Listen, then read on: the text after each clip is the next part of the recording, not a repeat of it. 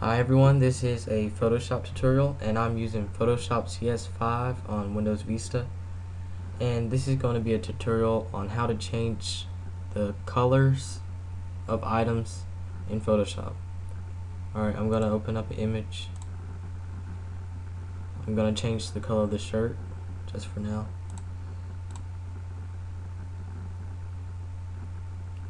Alright, I'm just going to make it a little bit bigger.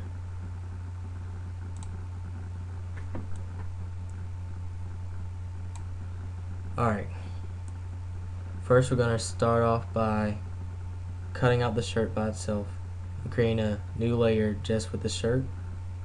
Alright, so I'm going to use the magnetic lasso tool. It's the easiest for me.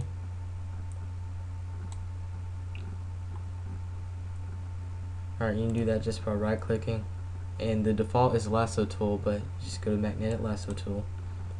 Alright, you start at the bottom of the shirt that I'm using and just drag up around the shirt and it'll select the shirt for you, and you click when you're about to make a turn. Click again.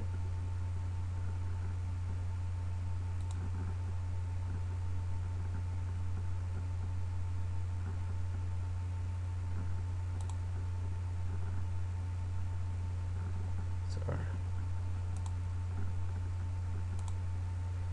And straight down the bottom. And you click where you started at and it will make a selection for you.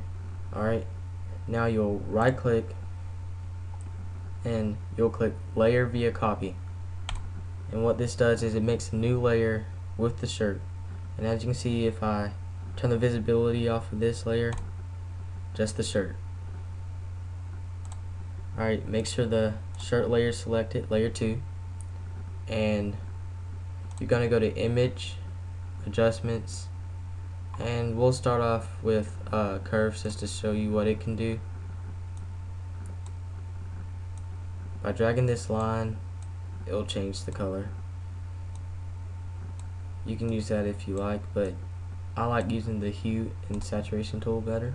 So that's image, adjustments, and hue / saturation. Alright, just drag this around, and as you can see, it's changing the color of the shirt. And I'm going to use green color for now. And saturation, drag to the right, increases the brightness. Drag to the left, goes towards gray. Alright, so I'm going to keep it around here. And there you have it. You have a changed color in Photoshop.